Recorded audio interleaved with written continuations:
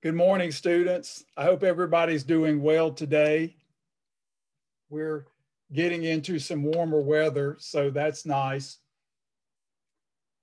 But with the change in the weather and all that, we have to remember that we don't have but a couple more weeks in this term. And I want to encourage everybody to continue to work consistently. Uh, of course, dealing with the online instruction and everything that has ensued in the last year, it has definitely been challenging for all of us. But I do want to commend most of you on the second test. The test was well done in the sense that I saw some improvement. I do, however, want to encourage you to go through the test solutions and make sure that you have understanding of the techniques. Again, I saw really good understanding. However, I think at certain points in the test, you just started to get a little bit winded and gave out. But I will also comment on the problem. Let me share this with you. There was a problem having to do with a product, and I thought that was interesting. Let's see here. Let me do the share screen. So in the solutions, and I considered this to be the case when I actually assigned it. In number 11, I said something like, okay, use the series you already know to multiply to find the Maclaurin series for sine x, cosine x. But a lot of you just said, well, you know, I'm going to use the identity like we did for cosine squared and just use 1/2 sine 2x, which is equivalent to sine x cosine x. And of course, I didn't say how you had to do it. And so I thought I was interested in seeing you multiply the series, kind of like when I did the long division in lecture last week. And also one of the Blackboard problems, I had e to the x sine x, which again, it pretty much made sense that you'd have to multiply. But if you use the identity, you got the exact same result. And of course, it didn't take as much time. So I thought that was a good use of efficiency, but I didn't insist on the multiplication method, so that was fine. I will also say that in situations where, of course, there were times when I didn't see your computations and I kind of let that go. You all, in general, need to work on computation. That's where most of us are suffering. And when I say most of us, I'm referring to the class. I try to teach my pre-cal students to compute, and they fight it tooth and nail, but I tell them that it's an important strategy to be able to do. One other example that I noticed, the problem with the convergence, conditional or absolute. This problem was actually done fairly well, but a lot of you just didn't complete the argument testing the actual absolute value. But again, I saw many threads of understanding, which I was extremely happy to see. There is some growth going on, and that's really important. For number 3, again, when you do the comparison, you're having to look at this particular sequence, generating sequence, and this diverges, but you have to show me that. And I don't think any of you were able to do that. That would require the integral test or some test. I mean, you could say, oh, well, it diverges, but we're not kind of at that level. If I'm testing you on infinite series, you need to show that part. Now, if this were in an example where you were doing an interval of convergence and you were trying to move the problem forward, I could say, all right, okay, we've done an example like that, so you can get away with it. Number 4, was interesting. This actually diverged because of the divergence test, and it was fairly simple to show that.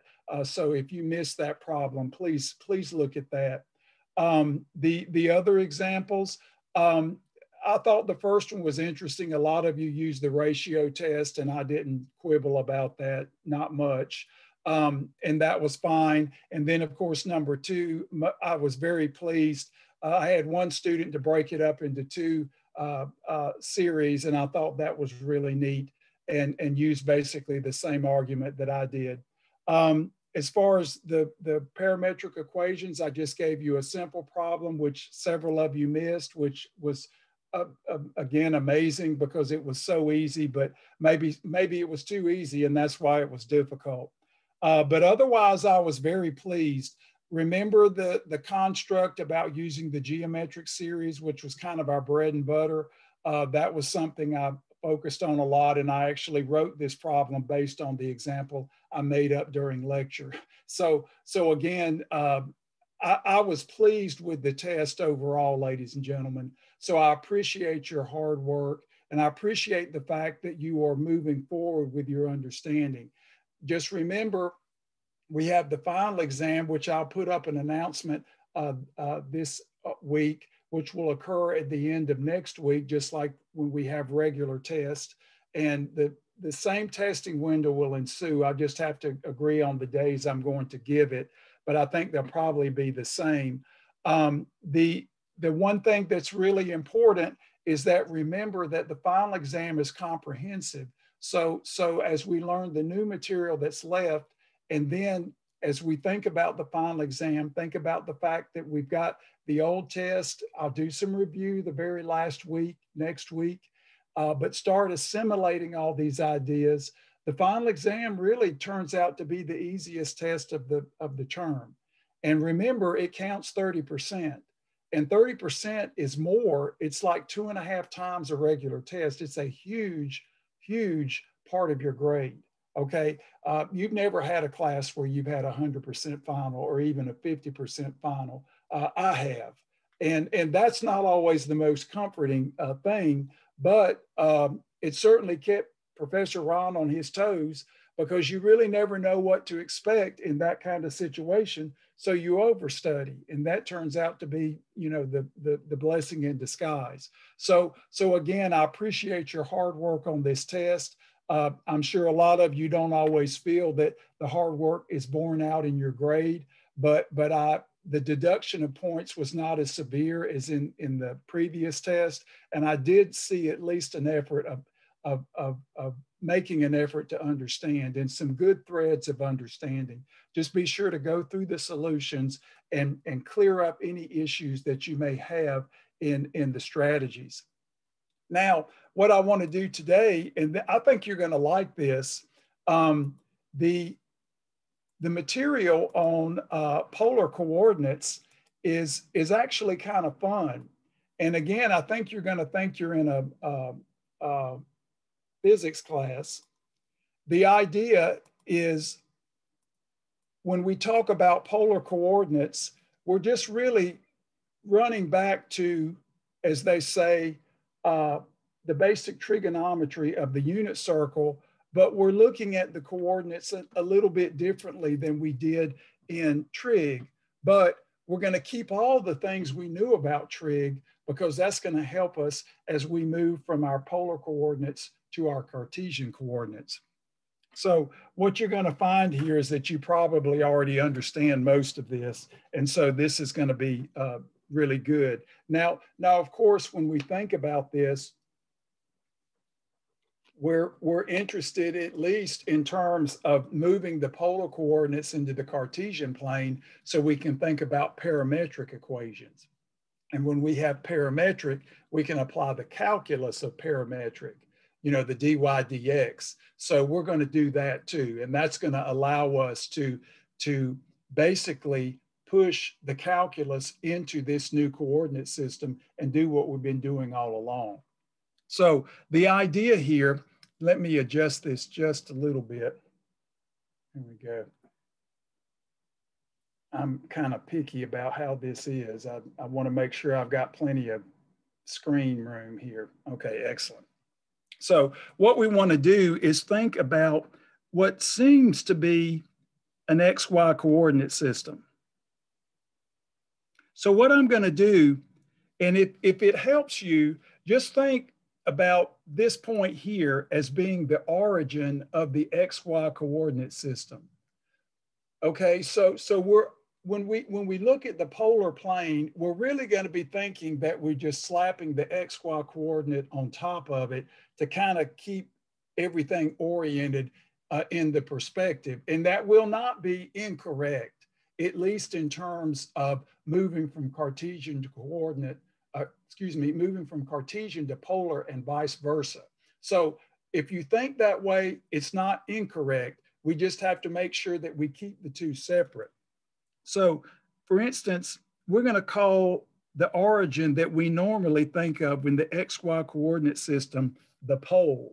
Okay, we're going to talk about tangents at the pole, and that's basically just going to be tangents at the origin, so to speak. So the pole becomes the origin of our usual XY coordinate system. And then the positive x-axis becomes the polar axis. And so we're thinking of this as the positive x-axis, positive x-axis. Sometimes it's listed as positive polar axis, but the polar axis is basically just looking at the unit circle and looking at the positive x-axis. And when we think of creating a distance along the unit circle or the abstract concept of an angle, we think of moving in the counterclockwise direction as positive and in the clockwise direction as negative. So that will not change. So again, think of this as the positive x-axis, where we basically begin any distance along the unit circle or any angular distance. So that is completely the same. Now, of course, you know why it's done this way, because if it weren't, then we can't make the connection to what we already know. So someone actually did think about this. Now, when you consider that, you can say, all right, well, what if we started putting in the rest of the coordinates or the coordinate axes? We just dot these in. So we could think of the polar axis as theta equals 0 if we're going to use theta. And we can think of the positive y-axis as theta equals pi over 2. And we can think of the negative polar axis, or the negative part, when we usually think of the x-axis, as theta equals pi. And then, of course, the negative y-axis as theta equal 3 pi over 2. And then, of course, you could add multiples of 2 pi, and you see that these are clearly not unique. So the idea is that we're going to use the same concept of angular distance that we used in trigonometry. So that's not going to change. So what's the polar coordinate going to be? So we define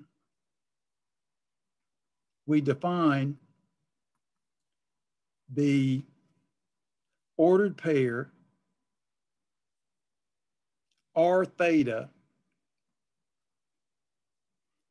as polar coordinates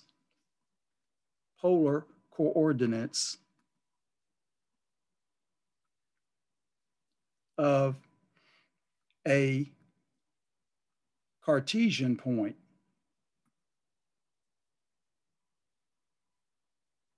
Or I could say Cartesian, and I'll just say I left out pair, of course. We define the ordered pair r theta as polar coordinates of the Cartesian ordered pair xy. So it's like, oh, I see what you're doing, Professor Ron. You're gonna look at r theta, and it's gonna have a correspondence to a point in the xy plane. Okay. And so when we define it, what's r? You know, what's r? We kind of know what theta is, but here's what we'll have. We'll say where r element of the real numbers is a directed distance. You can describe polar coordinates many ways, but it's good to think about it in terms of this correspondence and the way I've started it here, where R element of the real numbers is a directed distance from the pole. From the pole. So for instance, we could have a directed distance from the pole that terminates here. We would call that R theta. And then of course, there would be an angular measure here, theta. So then of course, you're thinking that eventually we could consider coordinates this way if we were thinking in terms of the unit circle and trigonometry, where this would be a right angle. So that's coming. So we have R, a directed distance. Now, when I say directed, that means that R, if it's a real number, can also be negative. So that's actually not what we've been doing, okay? When we think about distances, we always think about distances that are non-negative. So polar coordinates is more flexible. And that's what I was saying before.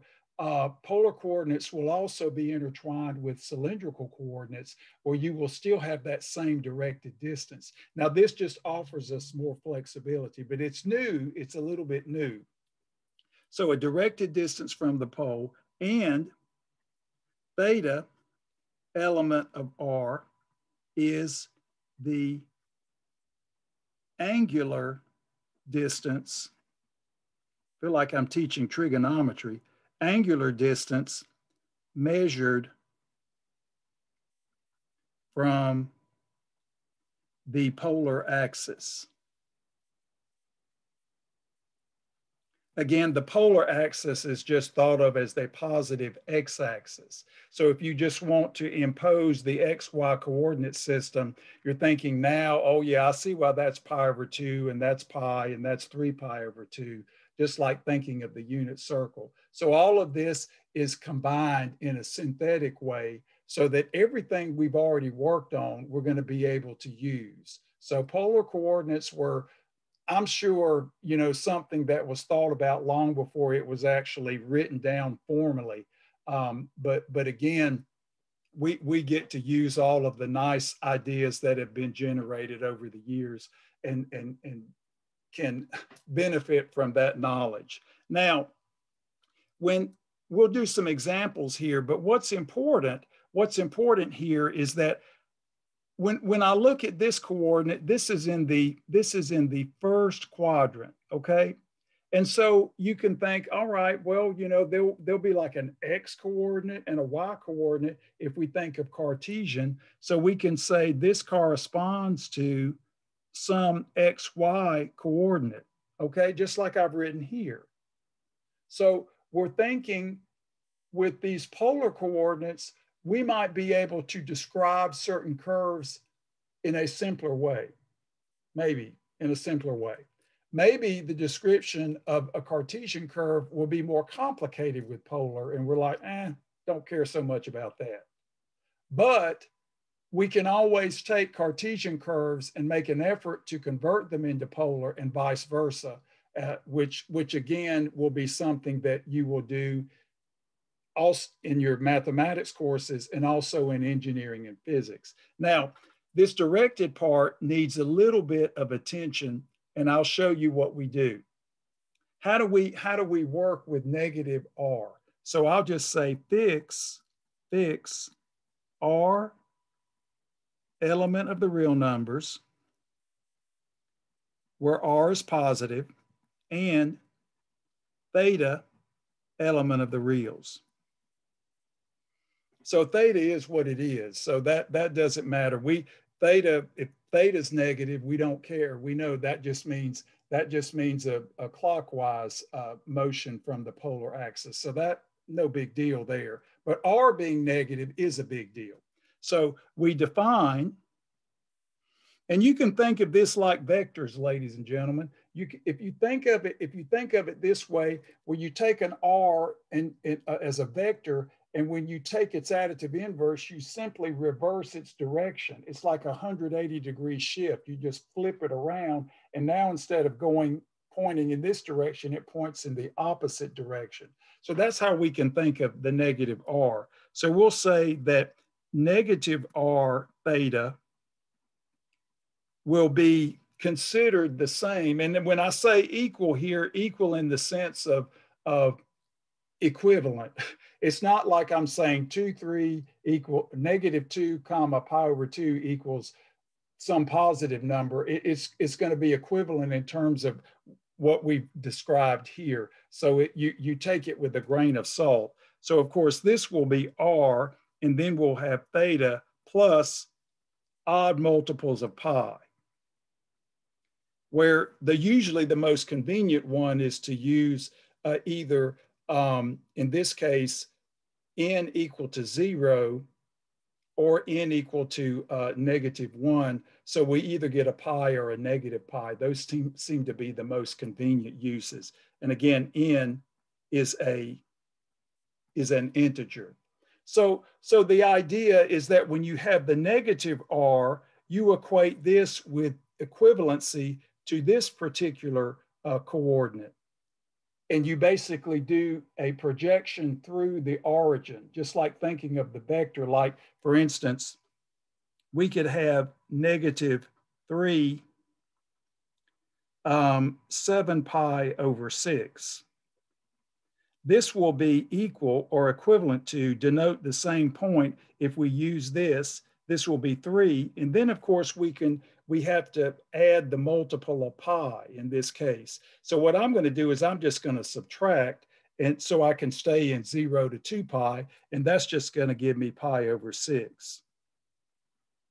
So the idea here is that you might be asked to do a problem where it is required that your coordinates, as far as the thetas are concerned, fall in the range 0 to 2 pi.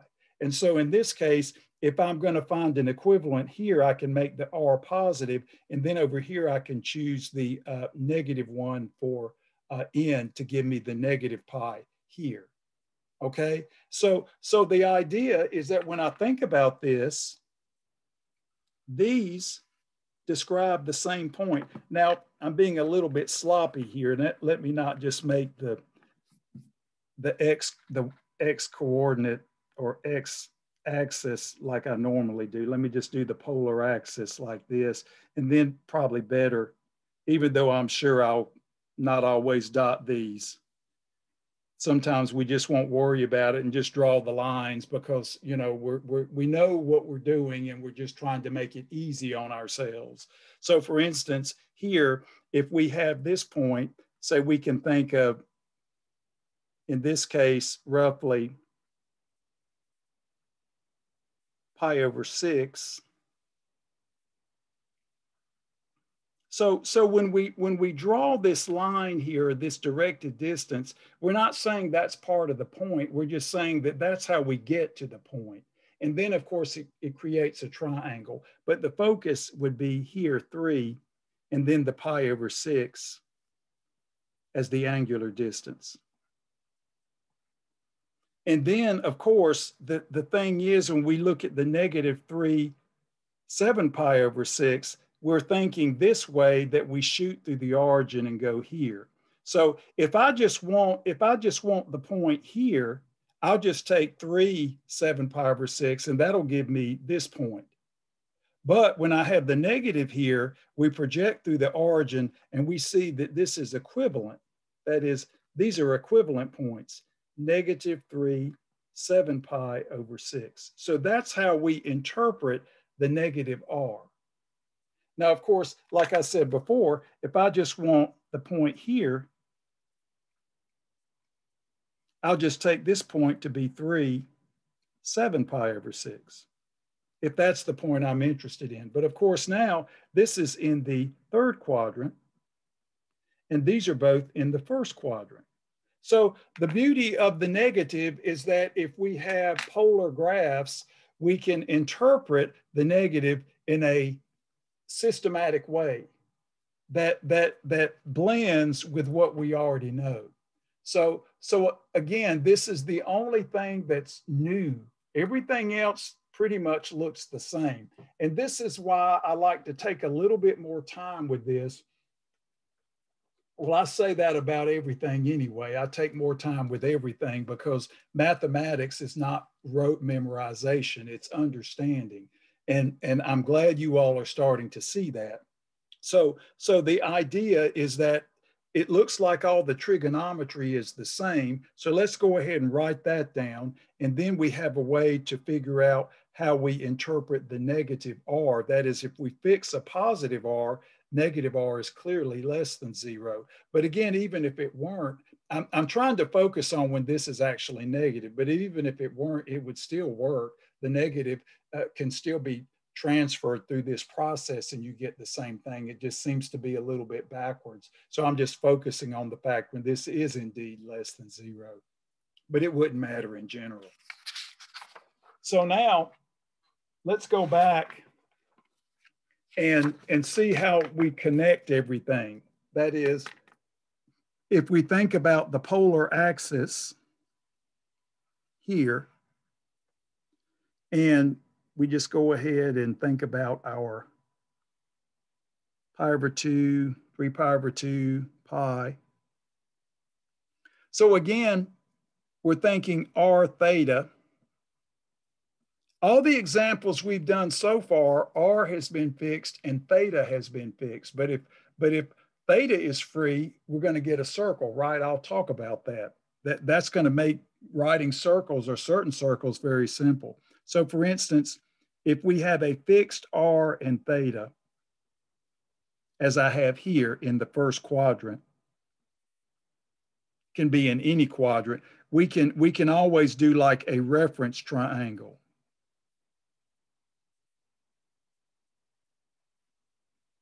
So now what we can do is think of this particular value. That is, if this is going to be the theta and this is going to be the r, this basically imposes a right triangle. And so using trigonometry, we can just define this distance to be x. That's r cosine theta. Well, and of course, now it's going to be a directed distance, right? Because r can have positive and negative values. And then, of course, this directed distance will be y equals r sine theta. So this is what we don't have in trigonometry, even though students always write triangles in other quadrants like that makes any sense. You really just have to think of a reference triangle and keep track of the signs based on the quadrant. Again, somehow that seems to be how things are taught on the internet, which is actually incorrect. But at least when it comes to polar coordinates, we do have the luxury of the directed distance, and r can actually have values that are negative. But again, when it still comes to the triangle, we're still focused on the actual non-negative distances. So that's a subtlety, but it's a mathematical subtlety that is often just not even figured into the argument, but that's a story for another day. So what we can see here is that if we think of making the connection here, we can say polar to Cartesian. So we could say that if we start with polar, we can multiply r and cosine theta to get x, which is a Cartesian coordinate. So now again, of course, we can say this also equals xy in terms of the Cartesian. So now y is r sine theta. So now, of course, since we've got these directed distances and all, then truly this gives us a blueprint for rewriting the polar coordinates in terms of the standard Cartesian coordinates. So we say polar to Cartesian. And then, of course, we can flip it around very easily using right triangles. And then we say Cartesian to polar. Very simple. So now we just go back over to the right triangle and we just say, well, we know that x squared plus y squared equals r squared. So now if we extract the positive or principal square root, we can define r, in this case, as the principal square root of x squared plus y squared. So when we do this, really what we should do is just do plus or minus, but this just gives us the value of r, so-called absolute value, okay? Because we know r in this particular case can take on negatives, but in terms of absolute value, this is more than sufficient. And as we move things around and throw in negatives, we know how to interpret them. And then of course, using basic trigonometry, we know that tangent, and this is a convention here, ladies and gentlemen. Tangent is used in a conventional way here. Tangent of theta will just be y over x. And so now we can apply the inverse tangent and define theta to just be the inverse tangent of what? Y over x. And then of course, this lies between negative pi over 2 and pi over 2. And then of course, if we were needing to move this around, we could add multiples of pi to push it into the correct quadrant, just like we do with Professor Ron's lemma from pre-cal. The idea here is that we have a blueprint to move from Cartesian here to polar. We have a blueprint to move from the polar to the Cartesian. And you're going to do this when you get to spherical coordinates and cylindrical coordinates in calculus 3. It'll be the same thing. And you'll find that there'll be times when you particularly like a coordinate system over the other, because it may be easier to write things in that particular coordinate system.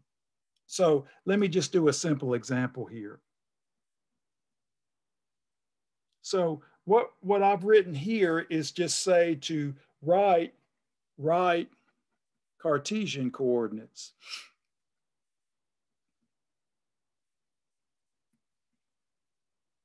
Write Cartesian coordinates. So in this particular case, we've got the polar coordinates, -4, -3 pi over 4.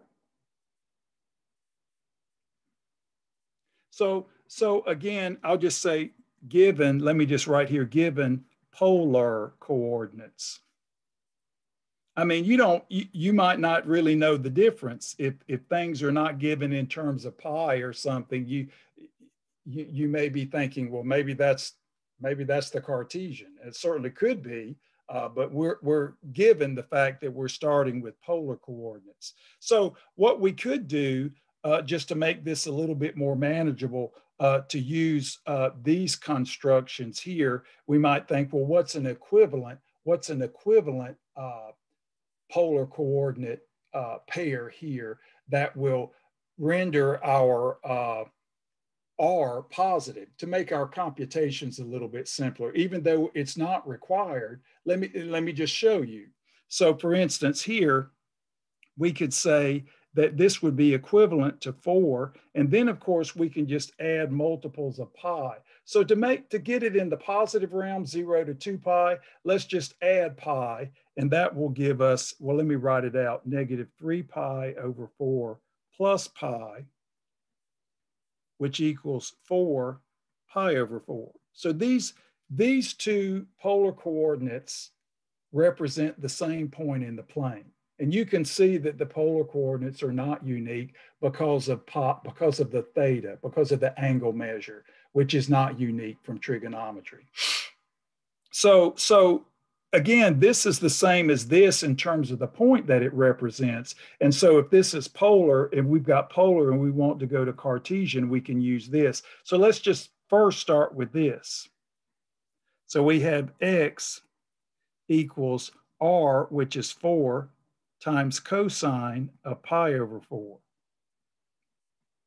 And so this will be 4 times 1 over root 2 So that's just 2 times 2 over root 2.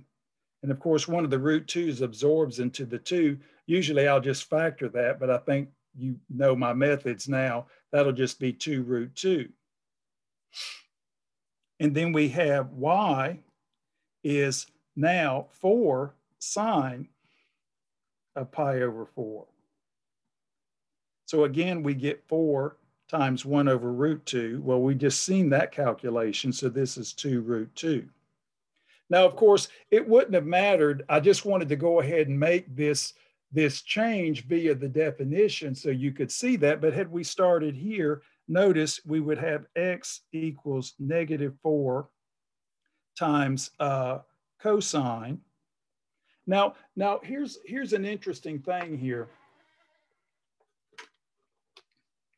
that's interesting about this. When you look at this and then you think about what we're doing, I want to make a comment. Second. When we think about how we construct all of these problems, and we now see that we have a directed distance, we can actually move this in a way that transfers all of the algebra into the coordinate that identifies the angle. So when we have a negative r, we can replace it with its additive inverse and then add a multiple of pi, an odd multiple. And usually it's either 1 or -1, just for convenience. And we get this. And so when we think about the actual coordinate, you know, we're fine. Now here's something that's kind of interesting here, because when you look at this and you think of, well, how is the uniqueness of a point borne out with the polar coordinates? When you think about it, you're saying, okay, well, I could rewrite this many different ways because I could change this by multiples of 2 pi and write infinitely many. You can't really do the same with this. So when you look at this coordinate pair here, you're thinking, okay, well, we're good to go. We have our Cartesian coordinate pair right here, which is in the first quadrant. Now, when we look at this, and let me go ahead and write these down.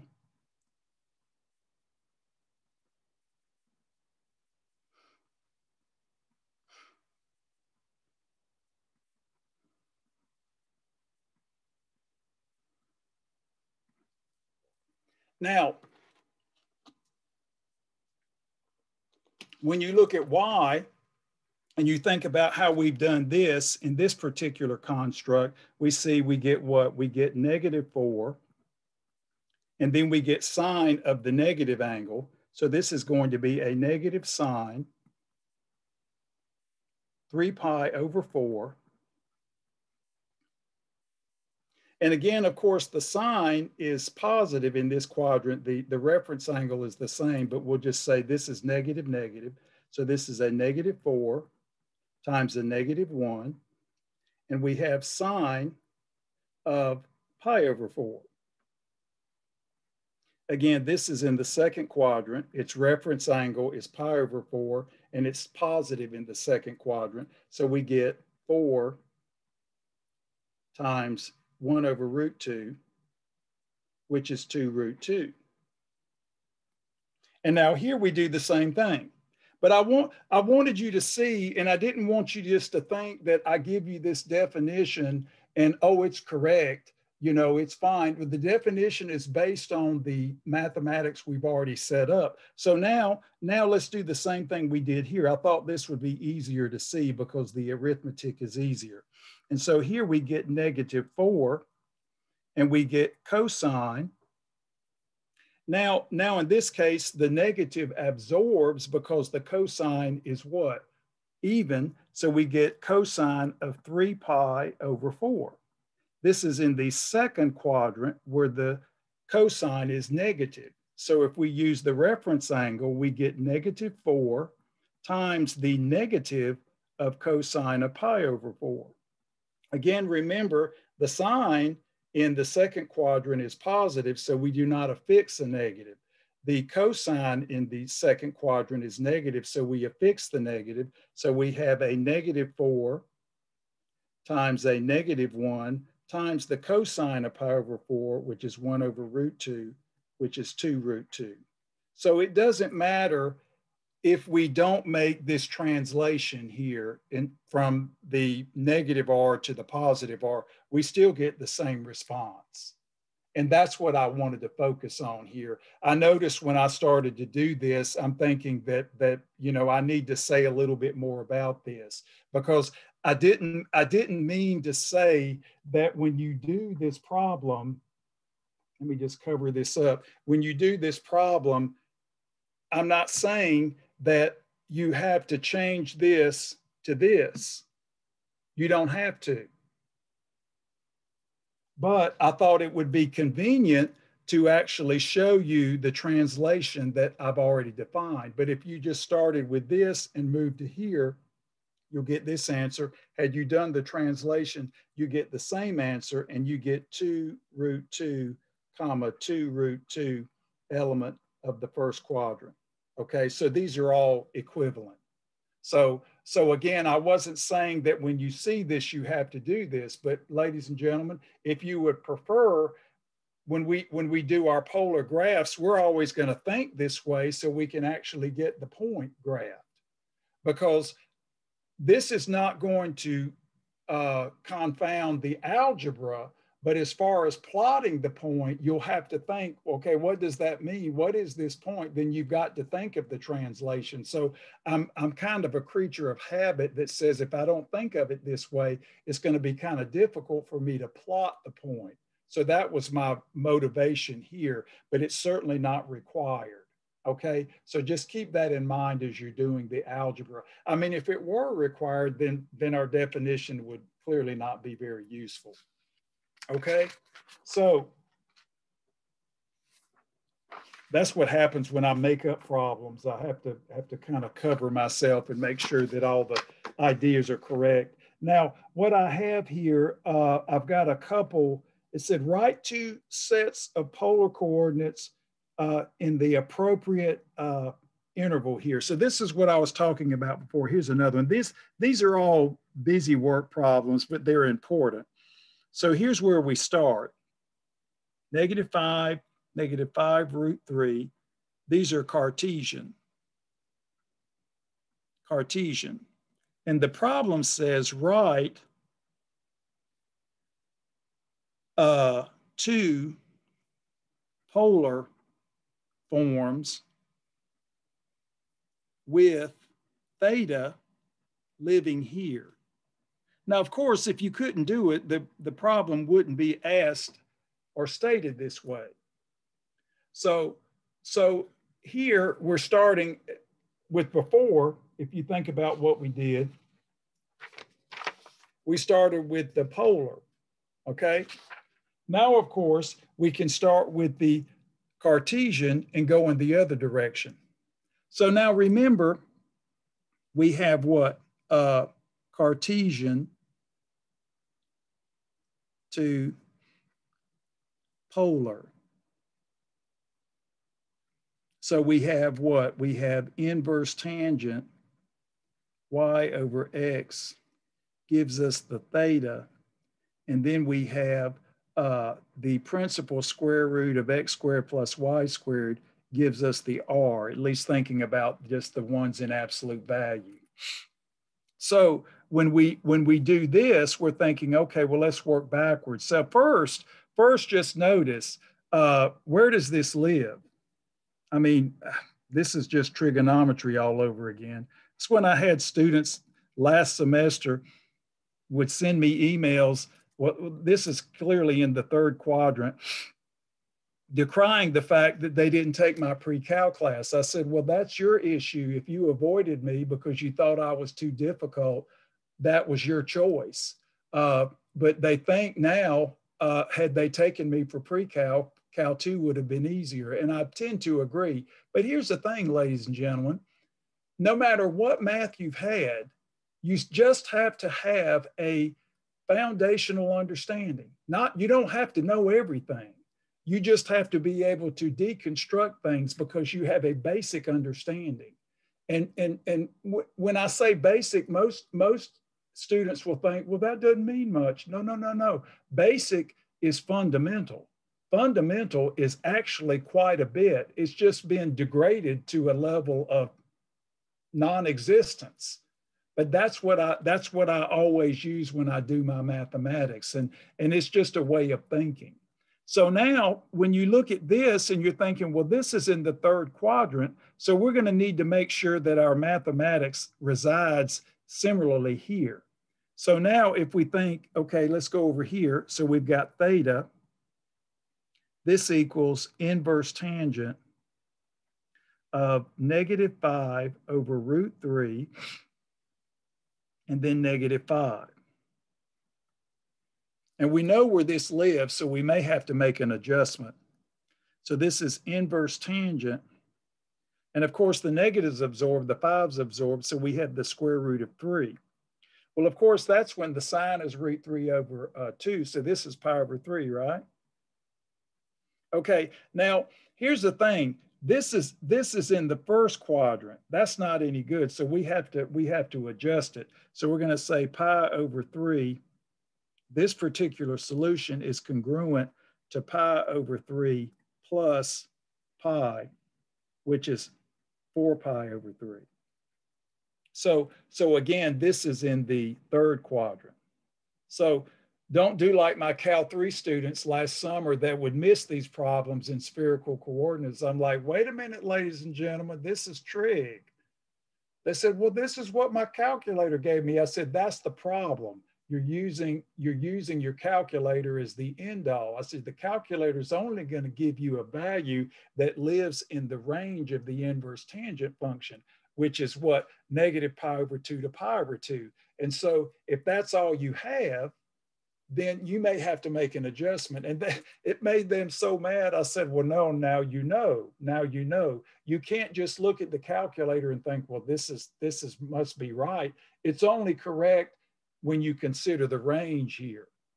So now when we think, well, we've got that part. So now let's go to the R. So we have R squared will be what? -5 squared plus -5 root 3 squared. So this is what equals 25 plus 25 times 3. Well, I could factor this, but that's just 100, right? So this will imply that the principal square root of 100 is 10, which is R. And so this is going to give us a positive value of R, which is fine. Now, what does this give us? So it says we want 2 polar forms. So what we can say, and this is the key, ladies and gentlemen, this is where theta has to live. This is not saying anything about R.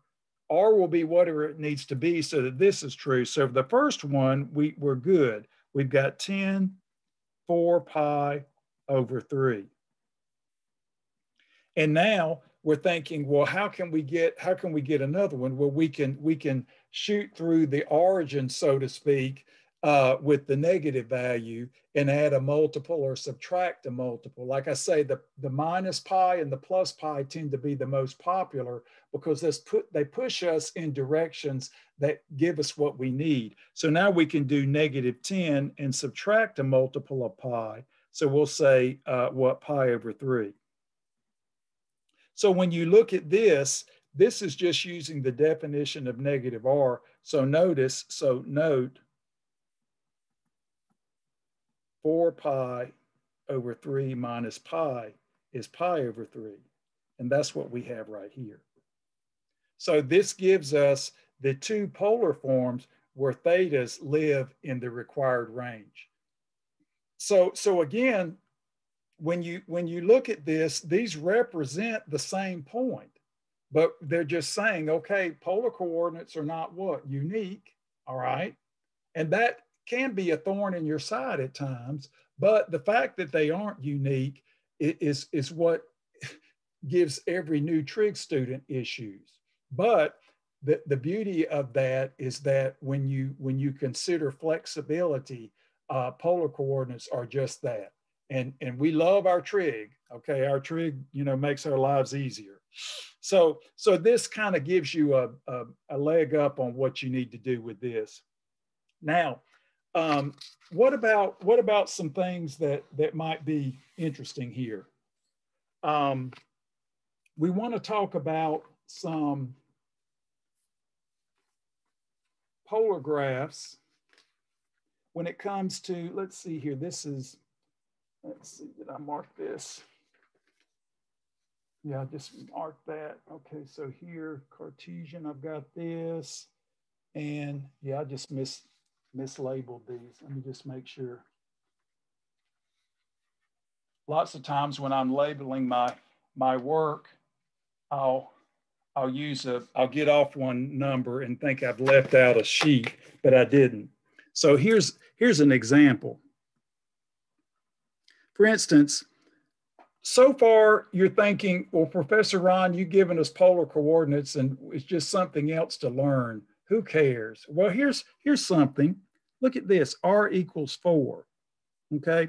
So if you looked at that, you're thinking, okay, well, what does that represent? Well, again, this is what we call a polar equation. Polar equation. So we're basically thinking r equals r of theta, okay? And so when we look at this, we can think of this kind of like, Cartesian. And we're thinking, okay, well, what we can do is we can take this and then we can move it into the Cartesian form.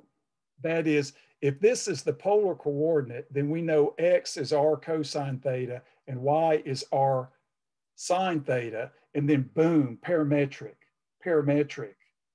And then from parametric, we can get dy dx. So we want to start thinking about polar curves where we can actually write r as a function of theta. So this is a polar equation.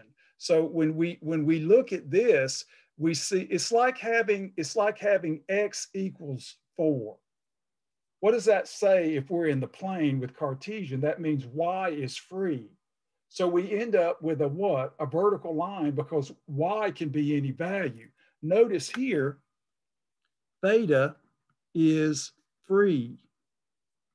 Remember back in college algebra when you thought you knew something and you didn't know much at all, but you realized that if you didn't know college algebra, calculus would be really difficult. I always say you learned everything you needed to know in college algebra. Maybe, right?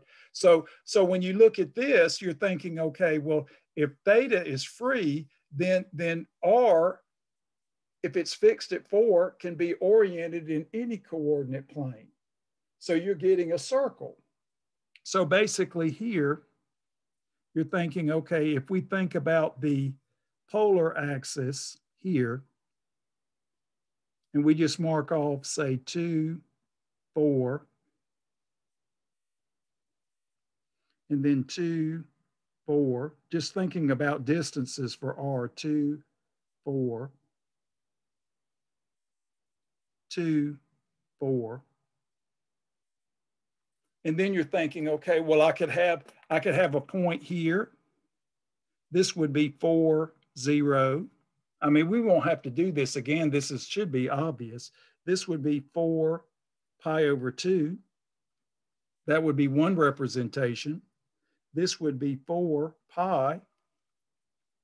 And this would be 3 pi over 2. Well, I think I need a new red pen. I've got millions of pens here. Amazon, I keep Amazon in business. Well, good. So 3 pi over 2. But of course, if we just kept doing this, we would generate all of these points on the circle.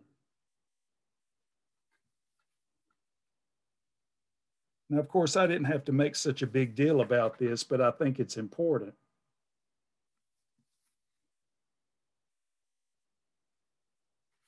So when you look at this, you're thinking, okay, well, r equal 4 in polar coordinates is just the circle. In this case, this corresponds to x squared plus y squared equals 16. But that's not at all a surprise. That's not at all a surprise. You could say, well, Professor Ron, I was 5 yards ahead of you with this problem because you looked at that and said, well, I can just convert to what? Cartesian. So r is what? The square root of x squared plus y squared equals 4. And then you, 14, right? Not quite, 4. And then implicitly gives you this. And we usually like to write our circles. For instance, this is the upper arc, and this gives you both arcs in the implicit setting. So you can see that as you go from here to here, you indeed get the circle centered at the origin of radius 4. So you're thinking, okay, well, it's not that we mind this equation. This is indeed a lot simpler. The idea is that polar equations can often be much simpler and easier to work with. But we like our Cartesian because we've been raised with Cartesian. So now you can see that the idea here is not completely crazy, that there's certain curves that we find in our work in mathematics and engineering that are much more suited to the polar representation.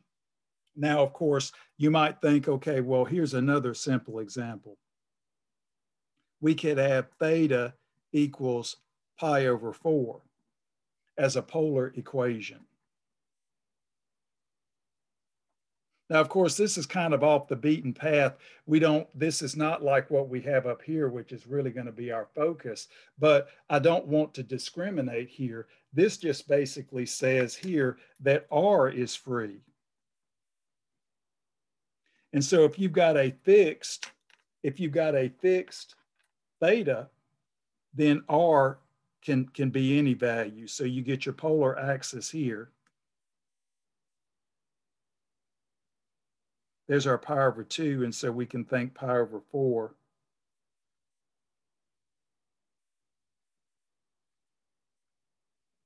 And so, of course, R can be any value.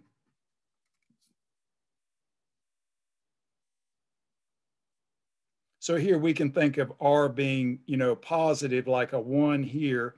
We'll think, we've got what? 1 pi over 4. And then we could have negative 1. Again, we can do for instance, we can look at this and say, okay, this would be the equivalent to this. We'd say 3 pi over 4. That would be equivalent point there. So we could get all of these here. So we can go this way.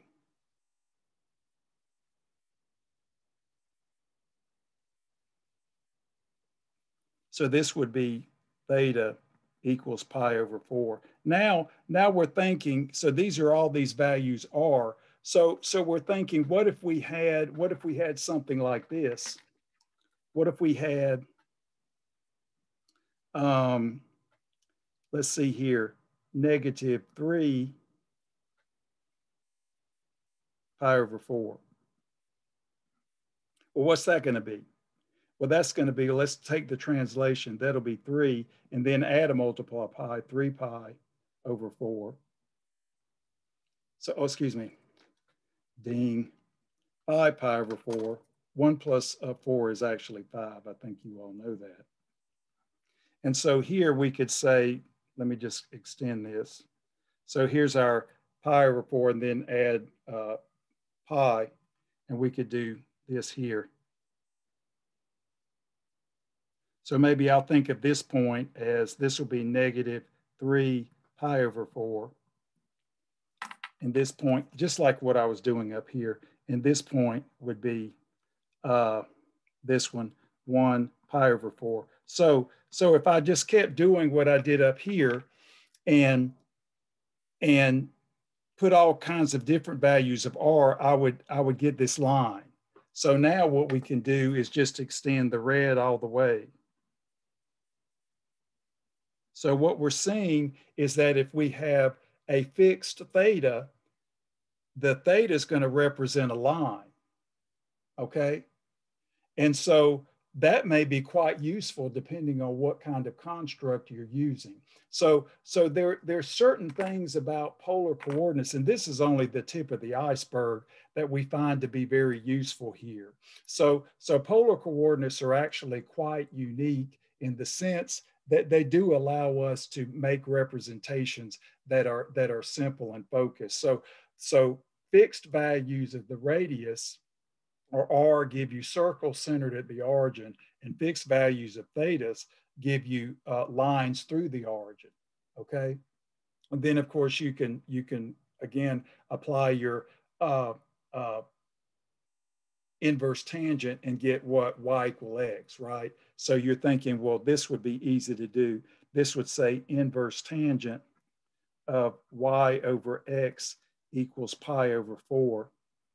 If and only if applying tangent y over x equals tangent of pi over 4, if and only if y over x equals 1, or the standard equation y equals x, which is this line right here.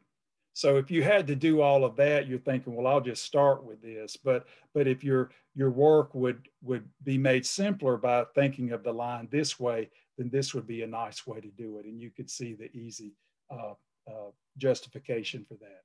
So this is all, you can think of this just in terms of plotting the points and thinking about the analytic geometry, or you can do the analytical part more with the algebraic part and look here or look here. So you're thinking, well, I'm not even going to think about this. I'm just going to translate it and see what I get. Sometimes the translation might be a big mess and it doesn't help you at all. Okay, so it's not always the case that the translation process will be simple. Now, the one thing I wanted to note before we get to some interesting polar graphs is that if we have the conversion formulas, we can also write our calculus for the Cartesian derivative. So for instance, we know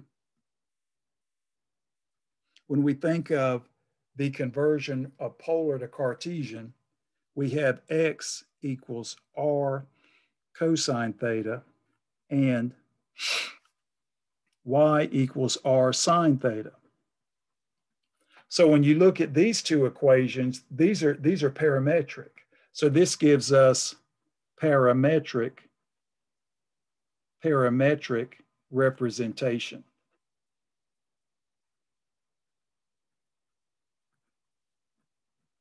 So this is the Cartesian equivalent of the polar coordinate transformation, which you'll do more of in Calculus 3. So this is the Cartesian equivalent. So we can, and of course I can't reuse R, which is what I love to use. I'll just call this, maybe if you want to think of it, just think of it without that representation now. We'll just do R cosine theta, R sine theta, and not use the R this time like I did on the test, and just think of it this way. That way we're not introducing another letter, which sometimes some mathematicians like to introduce so many letters, you don't even know what you're doing. So let's minimize that. So now we're thinking, how do we do the Cartesian? Well, if we're thinking about the regular old Cartesian derivative, this would just be the y prime relative to theta, x prime relative to theta. So this is r sine theta prime, where again, r is a function of theta, okay? And of course, theta is a function of theta. So this is not ambiguous when I put the prime here, because we're only dealing with functions that are dependent upon theta. And then we have r cosine theta. Okay, so now we're thinking, all right, well, this is so easy. We can do this, we'll just apply the product rule. So we have r prime sine theta plus r, and then the derivative of sine is cosine. And then, of course, apply the product rule again. We have r prime cosine theta. And then, of course, the derivative of cosine is negative sine, r sine theta. So now we have the Cartesian equivalent of the parametric representation of polar coordinates. And when I say the Cartesian equivalent of the Cartesian derivative. So again, that one result using the chain rule and the inverse function theorem that gave us this has turned out to be a huge result. And that's why calculus has become such a big part of STEM, or at least became the huge part it is in science, because the calculus, the study of infinitesimals, the basically instantaneous rate of change, just, it took the science and mathematics community by storm. I mean, when it was discovered, even before people actually wrote it down and said, this is what it is, when Newton and Leibniz said, okay, this is what it is, it was changing the world and how we thought about things. And even the Greeks used infinitesimals. They just didn't call it this. They probably could have come up with something maybe, but they didn't.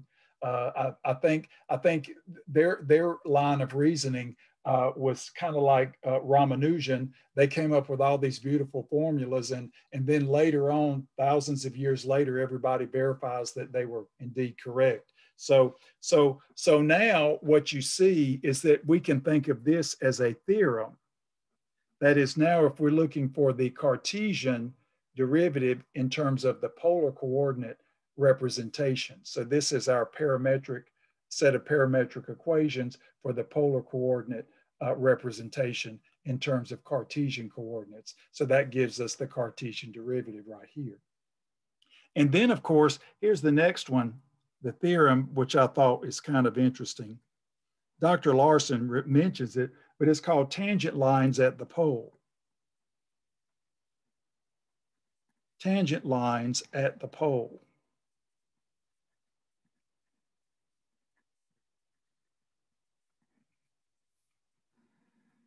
Well, this would be the case that you would have a curve that would pass through the pole, 0, 0, all right?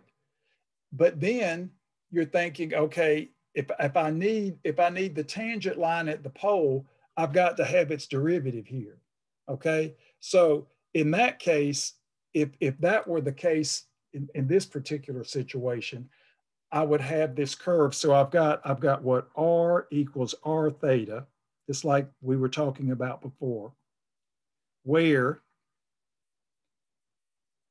for some specific alpha, and I'll just say where for fixed alpha, this is a specific alpha that is germane to the actual function. We have what? R prime. Well, let's not go too quick. Let's do it in order. R of alpha would have to be 0, right? Because it's got to be at the pole. We got to stay at the pole. If we're doing a distance from the pole, or we want to stay at the pole, the distance had better be 0. Okay, and then it would require also looking at this, that R prime of alpha would be non-zero. Then the equation of the tangent line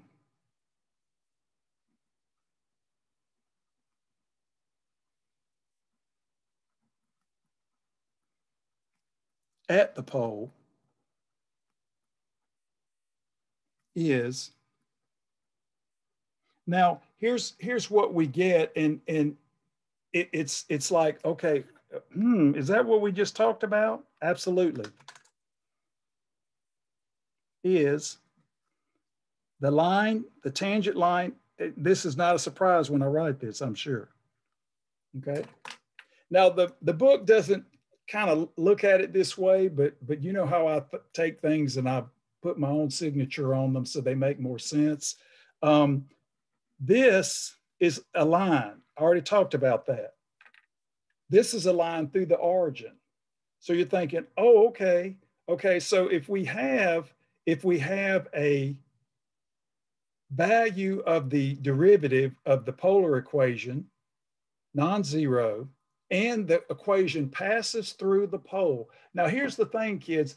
We want to make sure that this expression is defined. Otherwise, we end up with the cusp. It's like if we get y prime and x prime both zero, then that's a point or a cusp, and you can't really define a tangent line. So this is kind of keeping us along those lines, which we've talked about before when you talk about classifying vertical points of vertical tangency and points of horizontal tangency. We have to kick out the cases where the x prime and the y prime are both zero, because that's not a bona fide line of tangency.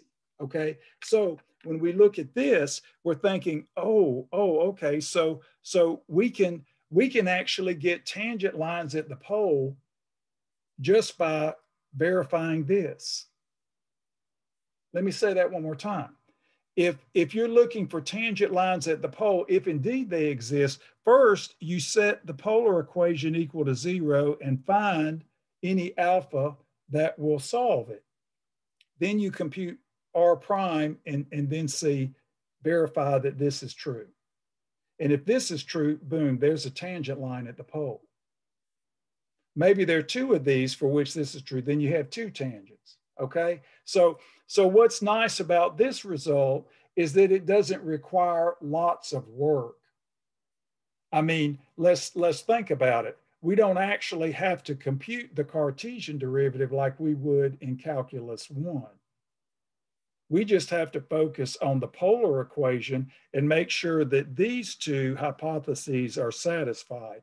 And then we get an equation of a tangent line. Now you're thinking, what does this mean? What does this mean? Well, let's just see why this is true. And this is easy, and I've told you the recipe, so you can use this in your homework.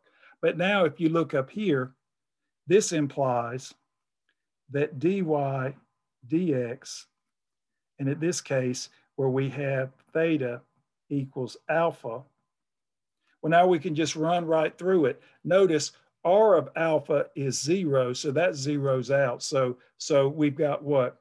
R prime of alpha sine alpha plus r of alpha. I mean, this is so easy, it's difficult. Cosine of alpha.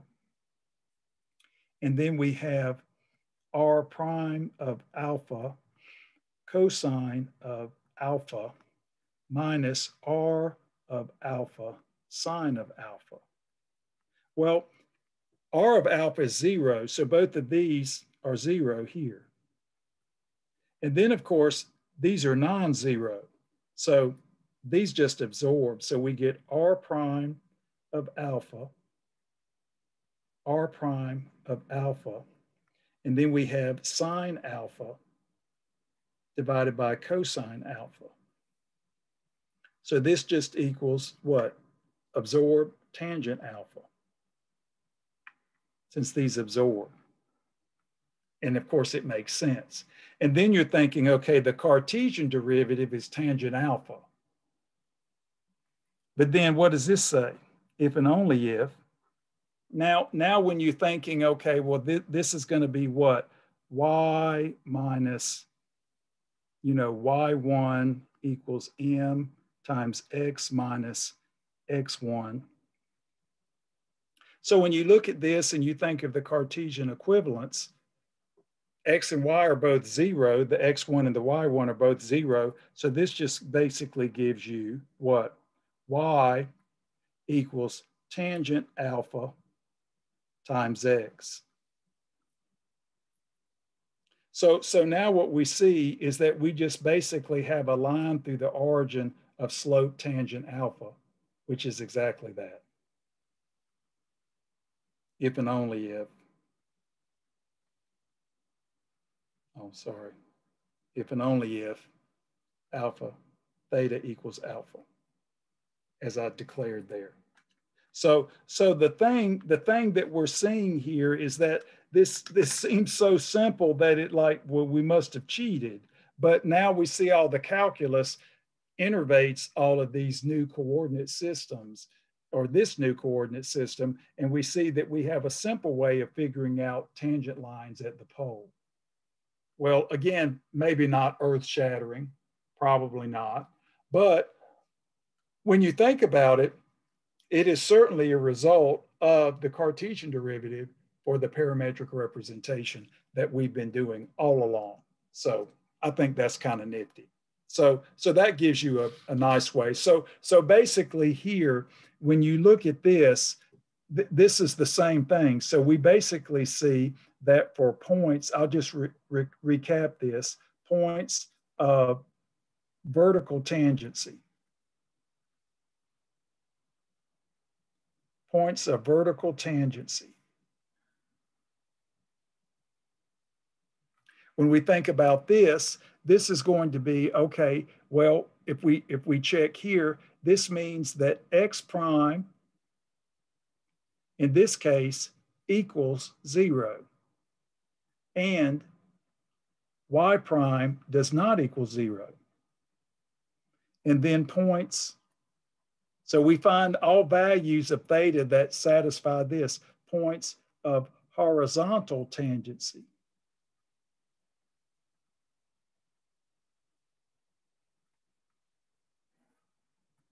This will say that y prime is 0 and x prime is non-zero. So if you get to a point where you've got the x prime and the y prime both 0, then that's kicked out, because that's going to define a cusp or a point, and that will not be a place where a tangent line can even be constructed. Okay, so that's important.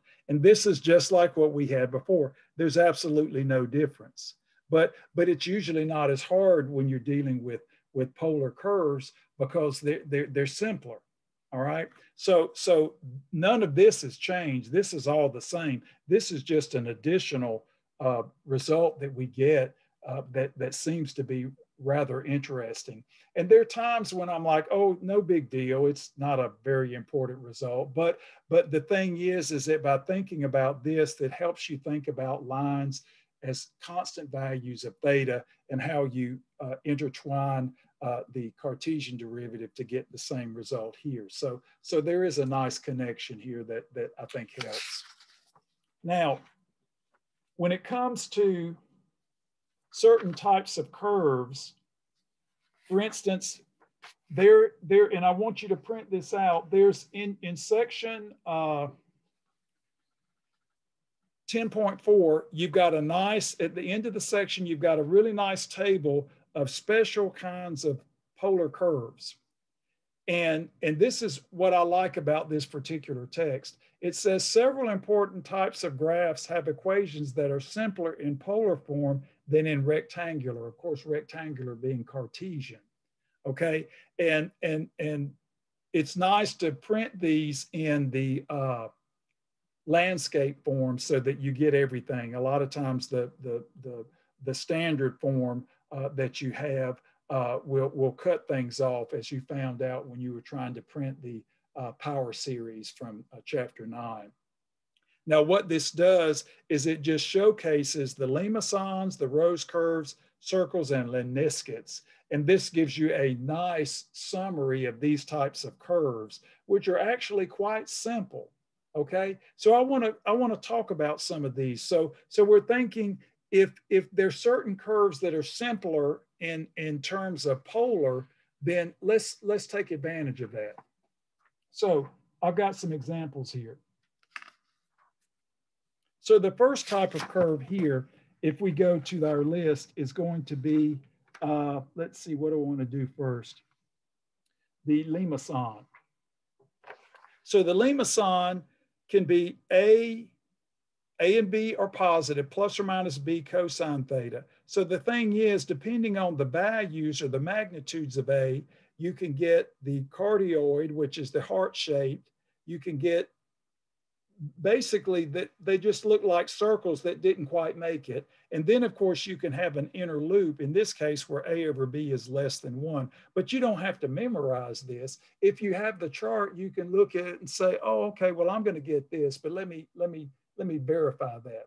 So let's do a limacon. Now, of course, if you don't remember the name of it, that doesn't matter. So for instance, example, we'll say sketch the polar equation. Well, I'll just say, well, not really, let me write it correctly. Sketch the graph of the polar equation.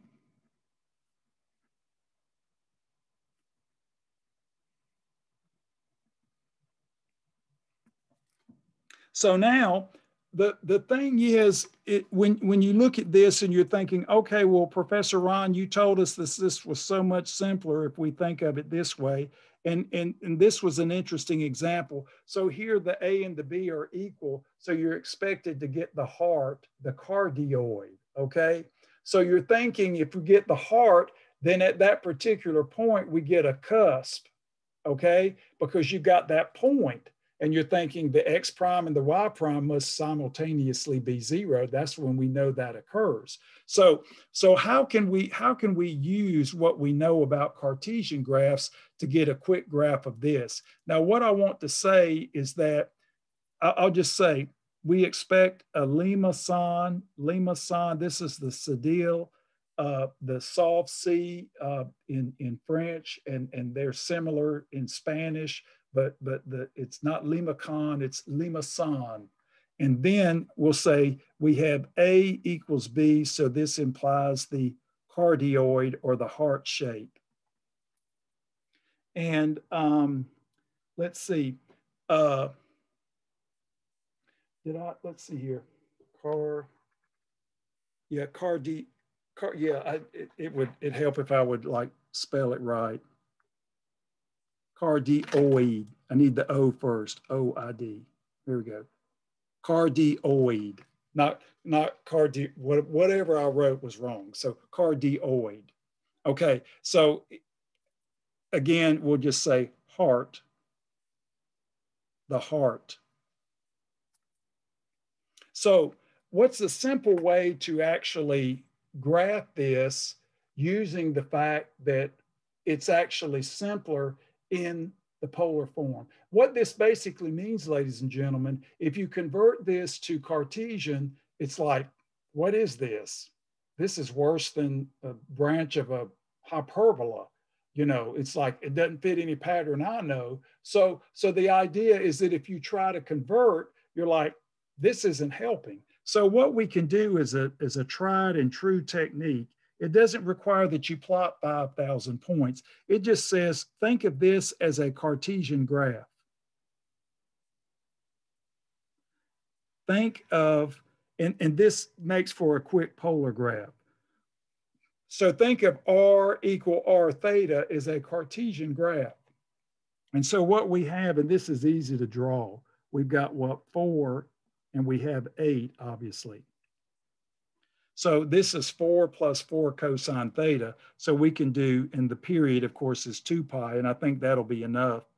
We'll have pi over 2, pi, 3 pi over 2, and 2 pi. I mean, this is really easy. And so now, of course, when theta is 0, we just get 4 plus 4. And I'll 0 pi over 2, pi, 3 pi over 2, 2 pi.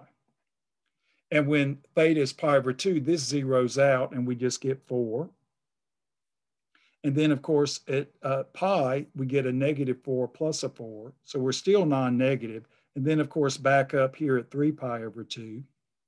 And then back up to 8 at 2 pi. So let's just go ahead and fill this in.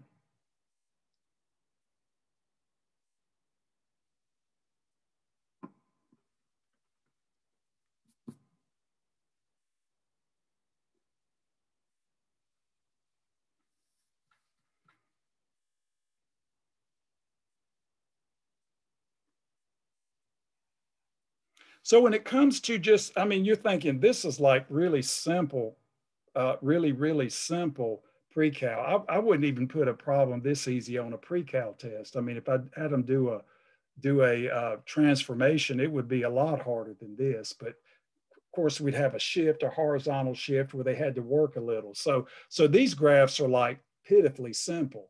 But that's the thing. The polar graph is so easy. The polar equation is so simple. And because of its simplicity here, we can now look at this as just varying values of R, which we can now interpret in terms of the values of the theta. And of course, if we get a negative R, we'll just shoot through the origin and interpret it as we've defined the polar coordinates for negative values of R. So here's an R here. Here's an R here of length 4. So we got an 8, a 4, a 0. We have a 4, and then we have back to 8.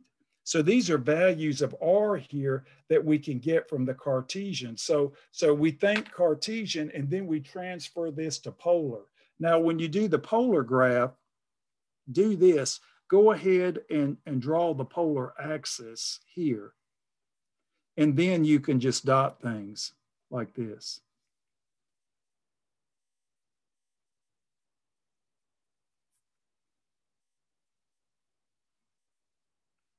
I mean, if you just want to draw on solid lines, that's fine. I usually do that in some of my lecture notes, but I don't think it matters. And it's certainly, I don't care. So now you can think, all right, well, we've got what, a value of 8. So you can mark off 4 and then 8. So that's where we're going to start. And then as we get to pi over 2, the value is 4. So it's to the other side here, we're still, 8, 7, 6, 5, 4. So when we think about this, we're moving around until we hit this point where we basically decrease to it. So we're thinking, okay, well, we're coming around.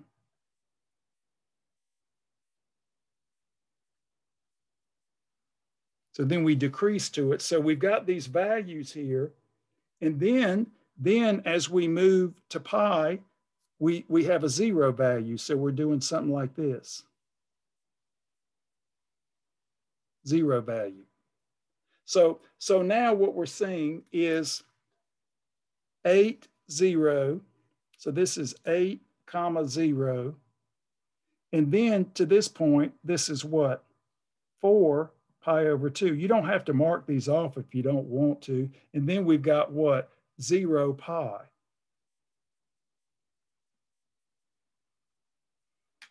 And now we've got 3 pi over 2, 4. So we'll just do the same thing here. So you're thinking we got some symmetry going on. I'll show you how you figure that out. But you can see that it's going to be symmetric just by looking at the Cartesian graph. And then basically the same.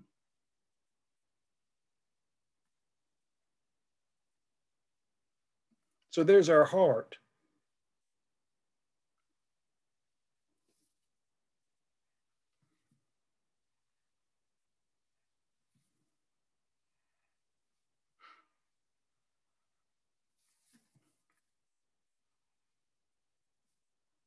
So now you can see, if you look at it this way, you get the heart shape, but you see it's on its side, so to speak. So this is the cardioid.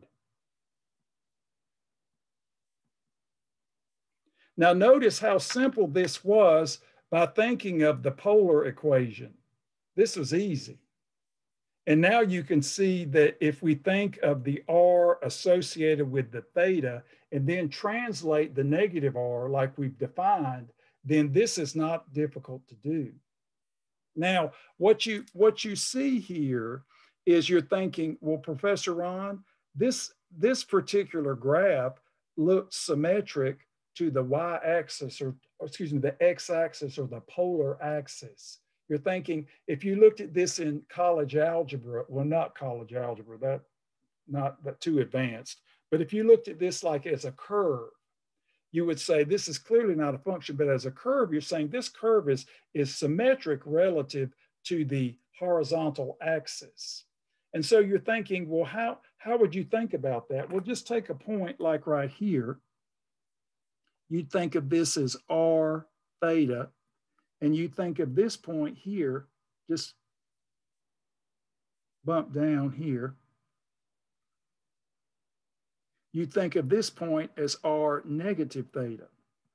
So of course, if you could substitute these values here and not change the equation, then you would necessarily have what you call symmetry relative to the x-axis or the polar axis. But then of course you could say, well, I could do what, negative r, and then do theta minus or pi minus theta. That would be equivalent to this. So for instance, if you could substitute either of these in for r and get the same equation resulting, then you would know you would have symmetry. And let's just show that. I mean, this is not earth shattering. I mean, you can see that it's going to be that just by looking at this. But if you wanted to verify this based on the polar graph, you could say replace r theta. We'll just do the easy one. Or let's do this one and we can do our difference formula for our cosine. But of course you can do that one and get the same result. So we've got what?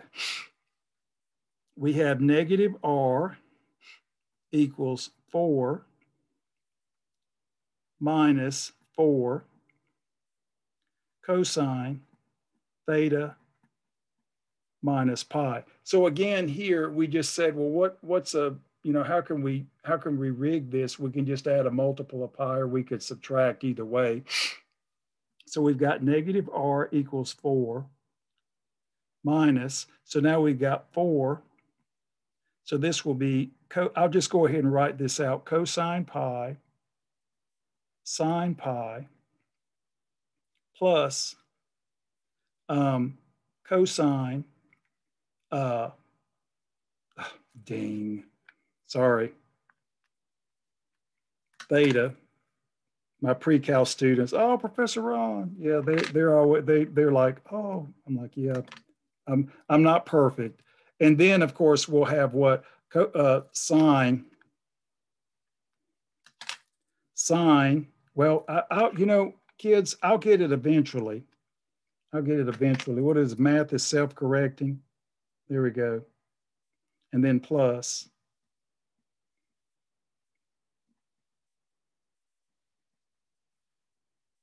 There we go. So remember, since I messed this up so much, let me just remind you what this is. Cosine A minus B, we know this, cosine A, cosine B, plus sine A, sine B. The beauty about it is that if you write it wrong, it self-corrects you.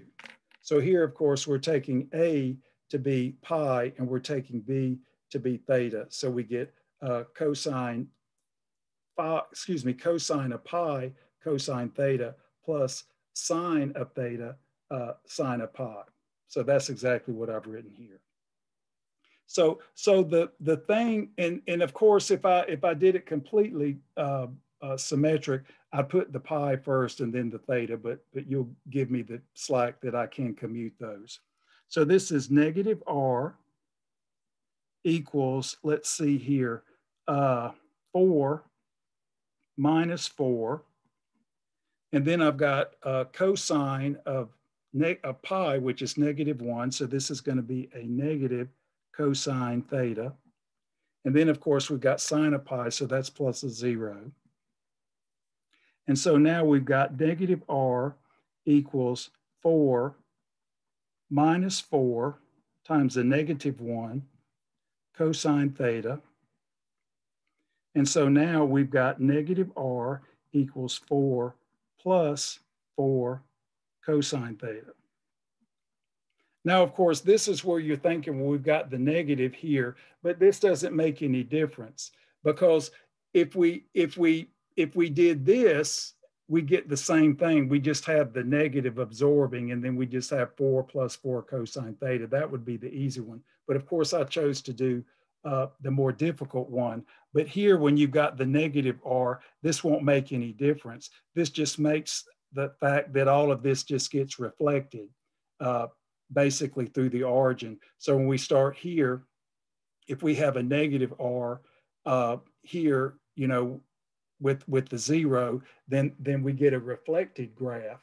Now, again, when you think about this and you consider what we've done, let me just write this here. This would be traversal in the opposite direction.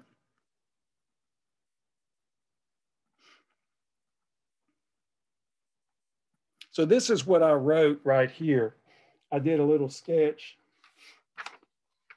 at the beginning of the lecture where we thought about x-axis symmetry, where we could do this or we could do this. This would be the quickest one to do. But the thing is that if you actually traverse the curve in an opposite direction, that's not a bad thing. It just is kind of awkward. So this traversal in the opposite direction, and I'll just say does not, let me write this so you can read it, does not change the curve. Not change output of curve. So again, the interesting thing here is that if you look at this, this is not at all a surprise.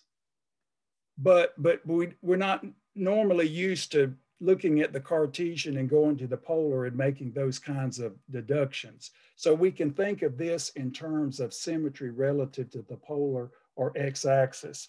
You can use either of these. And the thing that's so interesting about all of this is that when we consider it, and we consider what we're doing, it is often the case that, and here's another example of this. Say we have R equals 4, okay?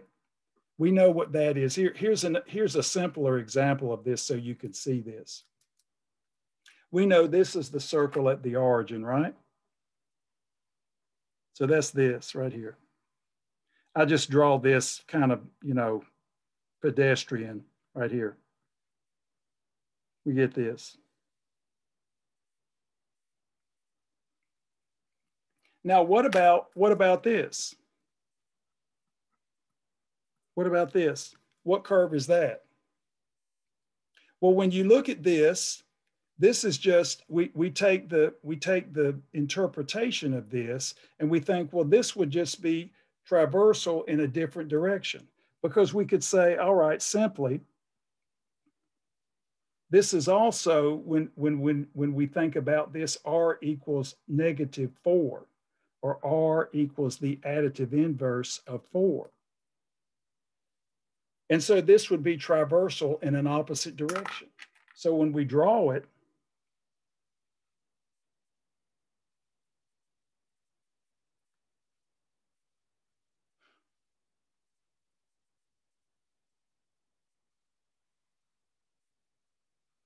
we still get the same curve, but it would just be writing the curve in a different direction.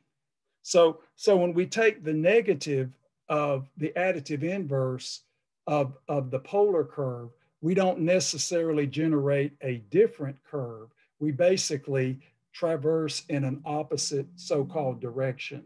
So the thing that's interesting here is that if you want a really simple example, think of this one.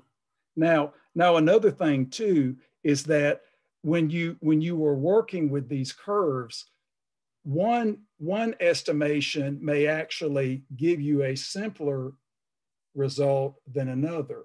And then you have to work a little bit harder to figure out that you actually get an equivalent result. So this is what I'm trying to show you here, that this is not a surprise. And maybe if you want to start out, do the easier one first, and then you can look at this like what we did here and see that we actually get the same result, but we get the tracing of the curve in an opposite so-called direction. Now, there's one other curve that I want to do, and I'm actually going to do another curve when we start our lecture next time, but this is called the Rose curve. And this is actually going to have, well, it's not going to have origin symmetry. It's just going to have its own style, so to speak. This will be R equals 4 cosine 3 theta. Now, one thing about the Rose curves is that, and this is just based on trigonometry, when the coefficient here, in this particular case of theta, is odd, we get n petals, but when it's actually even, like a 2 or a 4, you get 2 n petals, and that's just basically based upon the trigonometric equation. And so the parity of the actual coefficient tells you how many petals you're going to have, but that's all based on solving trigonometric equations. It's nothing amazing going on. So when we look at this, we're thinking, okay, well, this is a Rose curve. Remember, the Rose curves in the more general setting, like I showed you right here, this will be A cosine n theta or A sine n theta. So the more general setting is R equals A cosine n theta. And here n is odd, and this corresponds to n petals. But you don't even have to memorize that. The trigonometry will tell you. Trigonometry will tell you. And then we're going to do this the same way. This in terms of the polar equation is simple. And why do we look at the Cartesian? Because the Cartesian allows us to drag in our trigonometry, which we know, and then transfer that, just like we did here, transfer that to the cardioid, very simply. So let's do the same thing here. Notice the period of this function is going to be decreased. This will just be 2 pi divided by 3. And then, of course, we can break it up into 4 simple pieces. So 2 pi 3 times 1/4. That'll just give us pi over 6. So we'll just do the intervals of length pi over 6. So we can get a nice cheap Cartesian curve. Now, again, we may have to draw a little bit more of it to get the entire curve, but not much, because we've decreased the period. We'll just exhaust it and draw as many as we think we might need. And if we need a few extra, we'll tack it on. So here we've got what, 0. We've got pi over 6, 2 pi over 6, 3 pi over 6, just keep it unreduced, 4 pi over 6. Of course, that's 2 pi over 3, and we'll just type a few more. 5 pi over 6, 6 pi over 6, 7 pi over 6, 8 pi over 6. So just draw it as many as you think you might need. You may not need all of these. And then, of course, we can go ahead and, as principal points, we'll do 4 will be the maximum. And then, of course, we're going to have some negative values here. We get to use our interpretation of negative r. Again, a negative r in terms of a polar equation doesn't do anything except forces you to trace the curve in a different direction, not like in the Cartesian sense of a reflection. So now what we see is that we've got what? 4, and then we move through, we get our 0, we get our -4, 0, back to 4, and then a 0, negative, back to 4. We'll see if we need all of this, but you have to usually put in a few more periods than just one for the Rose curves. So let's go ahead and draw this. Now, all this little extra work here is more than worth it. So what are you going to do? Just plot a bunch of points and have no idea what it means? This way you have something that's actually organized. Polar coordinates are not simple, but let's see here. And so now let's see, we've got the 1, 2, and then, oh, I need to hit 0, and then we're up here. So yeah, twice that is that. So I need to be here first. There we go.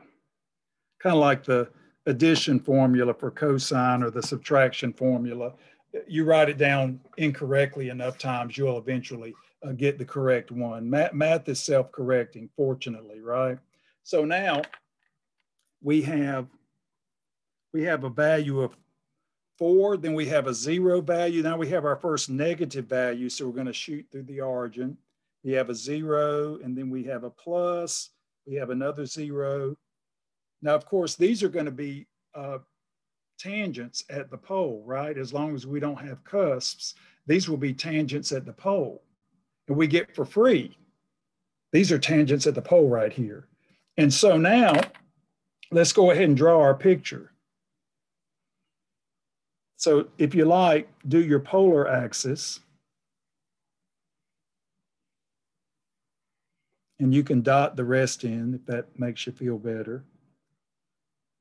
Again, we're doing a polar plane, but we're typing in the axes so we can see them.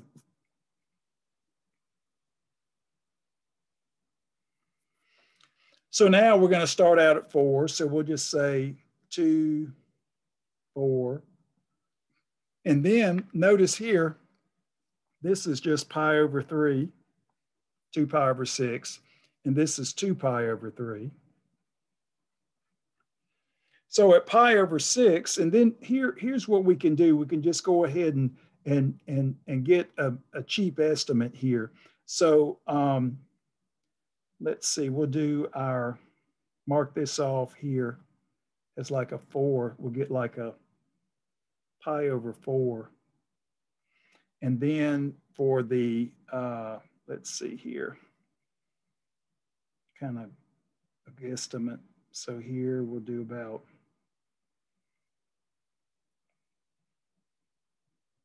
that'd be pi over 6, and we'll do like about right here. They're not equidistant here, but we'll do like a pi over 3 about right here. So here, pi over 6, so we'll mark in these. This doesn't have to be a work of art, just relative magnitudes. So pi over 3, and then here, 2 pi over 3, so about right. Sometimes it's good to go ahead and mark these in to have just a bearing as you sketch this. So we've got 2 pi over 3, and then we've got pi over 6.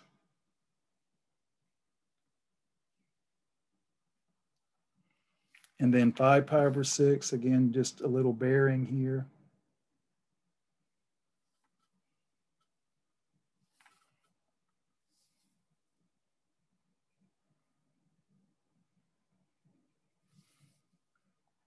Pi over 6. And then let's see, that we'll start with this, and then if we need some more, we'll draw it in. And then of course, when we get to here, and I'll show you what we need to do there. So we start out at 4 right here. We'll sketch with a pencil, then we can darken it in. And then as we move to pi over 6, we move to 0, and we're at this angle. So we've got something about like this, forming part of the pedal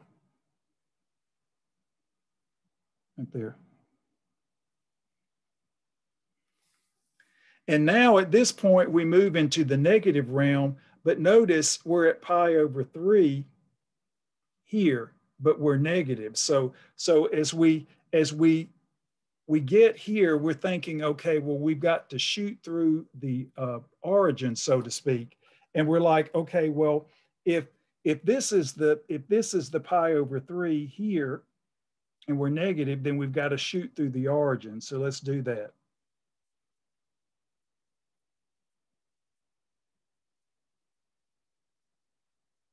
Let me draw that so you can see it.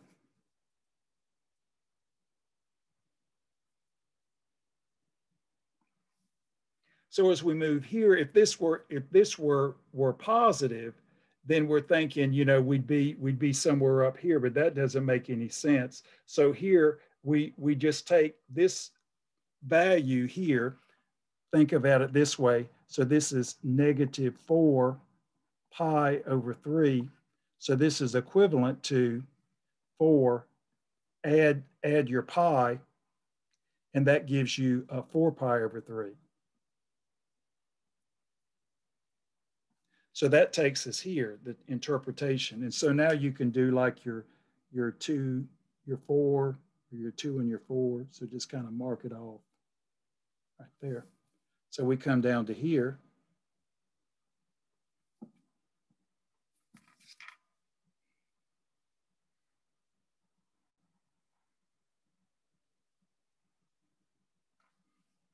And then notice as we get to here, we come back up to pi over 2, but notice again, we're at 0, but we are moving again in the negative realm. So again, as we move up through here, our angles are moving over here closer to pi over 2, but we're reflecting through the origin. So that's the value of the negative values of R right there. Right there. And then at this point, so again, notice here, tangent at the pole. We can go ahead and draw it in. Tangent at the pole. Right there, there's a tangent at the pole. And now what we can see as we move back up, we're at what? 2 pi over 3. And I'll mark this off. So we've got like a 2 and a 4. So we curve right up here.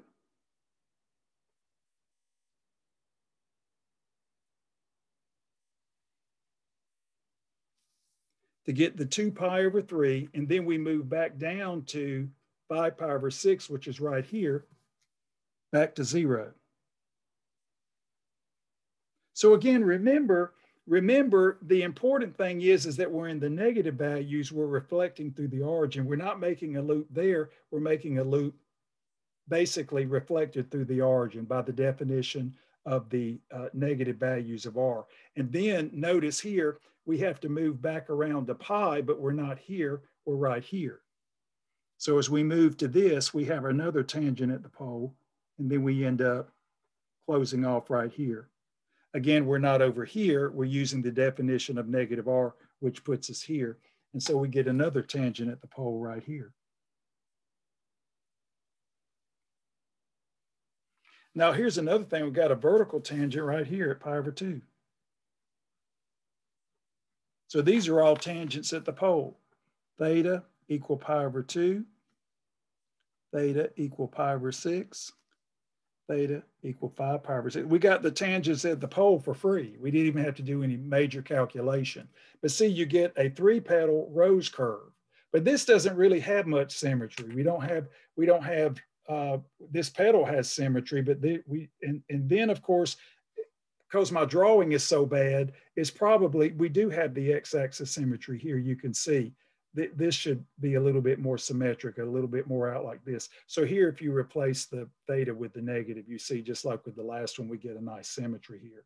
So this has polar axis symmetry.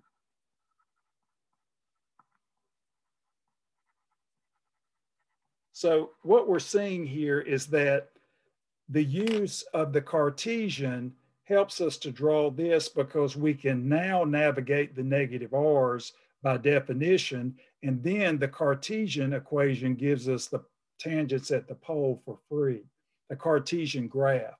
So trigonometry, pre-cal, from the trigonometric graph to the polar graph is the Cal 2 part.